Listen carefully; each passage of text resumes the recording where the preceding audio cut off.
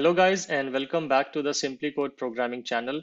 This is Vikesh and let's get started with today's topic, which is about Java.Lang package. So Java.Lang package is one of the most core and fundamental packages in Java, which is provided out of the box to the developer. You never explicitly import this package in your Java program because you don't need to. Java provides this automatically the moment you create a file with .java extension and you are running that particular program inside or on a JDK, you get the java.lang package automatically. For example, when we were running the string handling demo, I was using the string class, but I never imported this string class. You can see there is no import for string because string class is also part of the java.lang package. It's automatically imported for you. You never need to explicitly import the package or any classes of that package. So this is going to be more of a theoretical lecture where we will just have a look at or a quick overview of all the java.lang package classes and other utilities. You don't need to remember all the classes and utilities, but this is just to give you a sense of what all it contains. So in terms of the interfaces, it has the appendable interface, auto-closable, char sequence, clonable, comparable. If you remember, we also used comparable when we were writing the comparable implementation to compare different objects in a collection. So this also comes automatically as part of the java.lang package. Iterable runnable, again, we use this in the threading example. So this also comes automatically to you. You never need to import the runnable class from the java.lang package. When we move to the classes, all the data type classes which you can think of in terms of Boolean, byte, character, class, class loader, compiler, enums even, float, integer, long, math. So all the classes which we were using, the data type classes which we were using in different examples are also part of the java.lang package. Okay, so this is a long list. It also has the thread class. So whenever you are creating thread, you again never imported thread class, but it still just worked fine because there was this was also coming as part of the java.lang package. There are also a bunch of enumerations which it provides in terms of Unicode, thread state, etc. It also provides exception classes like arithmetic exception or the different runtime exceptions which we dealt with, like array index out of bound, array store, class cast, class not supported, the root exception class. So a lot of exception classes also come as part of the java.lang package. It also provides some error classes. If you remember when we talked about the exception framework, you have the error types and you have the exception types. So it also provides some error classes. If you want to use that, you never need to import any of these classes and you will automatically get them from the java.lang package. Similarly, it also provides some annotations as well, like functional interfaces, or you remember we use this annotation a lot, the @override annotation, but we never imported the override class or the override annotation because it's part of the java.lang package.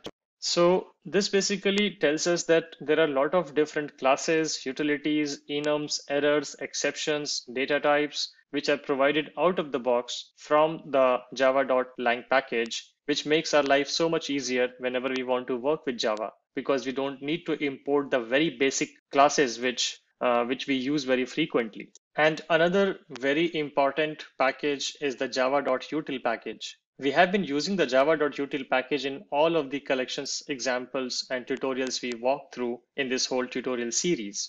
So let me just open the java.util package for you. So if I go here to java.util, and I will be able to see the java.util packages, different classes, etc. Yes, so here it is, the java.util package. And remember, java.util package is not imported automatically. You have to explicitly import the java.util package to use the classes of it.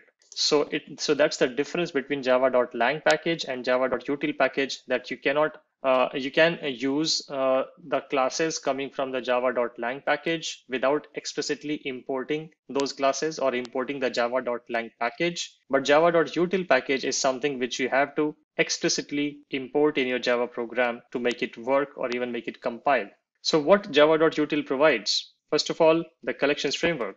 The whole collections framework comes from the java.util package. So for example, all the interfaces which we use while we work with the collections framework classes, interfaces like collection, list, set, map. You can see the map interface. You can see the list interface with the generics. So all the interfaces which we used from in the collections framework are present in the java.util package. Similarly, when we talk about the classes, all the concrete classes implementation of the collections framework in terms of array list, linked list, hash map, hash set, tree set, tree map, you will see all of those classes here.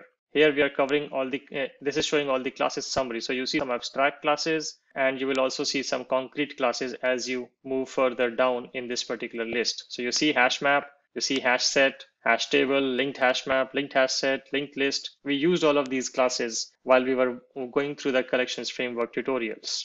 So it provides all of these and a lot of other classes like the scanner class, which we covered in the Java project for taking the inputs from the command line, from the user, stack class again from the collection, some time classes, and it also provides a bunch of enumerations like the locale, basically setting the language categories for a particular program.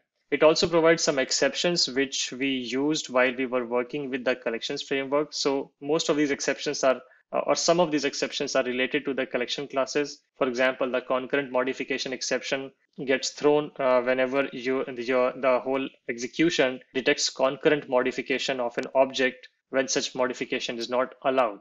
You will see other different types of exceptions like illegal format, etc. in this particular exception section of this particular package. Then it also provides just one error class as well. So this is what the java.util package contains. And just to refresh your memory, whenever we ran any collection demo, we always imported the java.util classes. You can see this is all coming from java.util. So this is something which you have to import, without which your program will not even compile. So that's also one of the difference between the java.lang package and the java.util package.